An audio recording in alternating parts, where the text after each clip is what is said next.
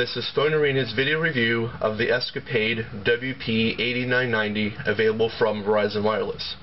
The Escapade is a basic flip phone and is maroon in color with a small 1-inch external display, a 2.5mm headset jack, 2-megapixel camera, and a 176 by 220 pixel internal display.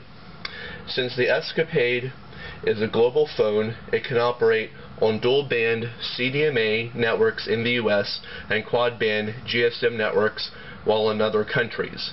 It comes with a pre-installed Vodafone SIM card located under the battery and 3 power adapters that can connect to the wall charger. The main menu is laid out in traditional Verizon fashion with categories for media center, messaging, contacts, recent calls, and settings and tools. There are 4 themes that are included: Business Diary, The World, Water, and White. They can be displayed in tab, list, and grid view. You can also replace certain icons on the grid and move them around the screen. The phone book can store up to 500 entries with a contact's name, 5 phone numbers, 2 email addresses, instant messenger screen name, as well as their physical address. After a contact is saved, you can store them to one of 500 speed dial locations.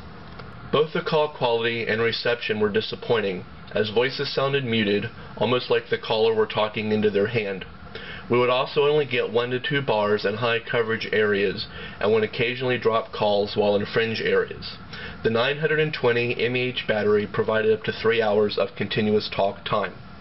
Overall, the Escapade is ideal for the occasional international traveler that isn't going to use it as a primary phone on a daily basis.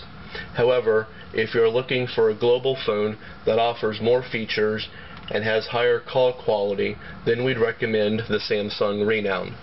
Please visit PhoneArena.com for our full review of the Verizon Wireless Escapade, including pictures and 360-degree viewing angles.